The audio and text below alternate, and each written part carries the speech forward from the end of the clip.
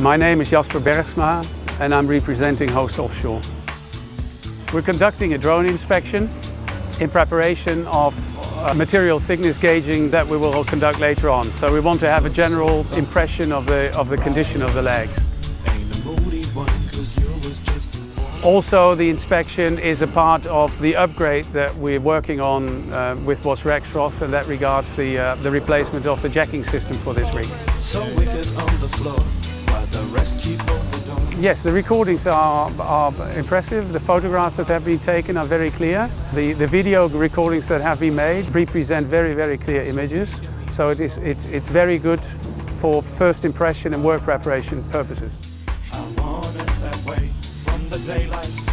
Yes, we do consider using drones for inspections in the future, as it is a quick and simple way to get a general impression of the condition of the structures that we have no access to, and in preparation of any other type of work.